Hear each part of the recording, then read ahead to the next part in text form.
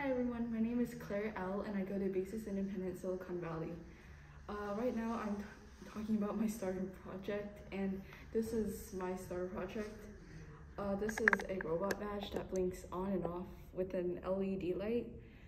Inside of them are two LED lights, and you have to solder them on, and also have to solder in a lithium battery. Inside of this robot badge already has capacitors and resistors.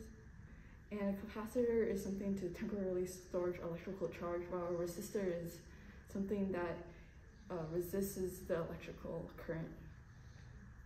However, this was not my original starter project. My original starter project was supposed to be an Arduino clock. I couldn't complete it due to the fact that I didn't solder in everything. For example, like this part is kind of loose.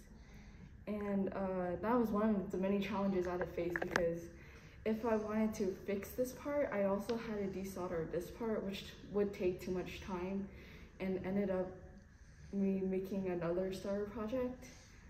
As you can see, this button also fell off. And another challenge that I had to face, like many challenges, due to the fact that I didn't read the instructions properly.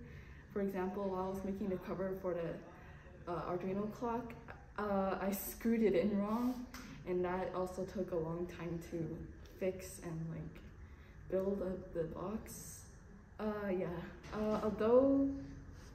Although there were many challenges in this project, I still managed to learn many things, such as what a capacitor, a transistor, a resistor, and many more are. Thank you.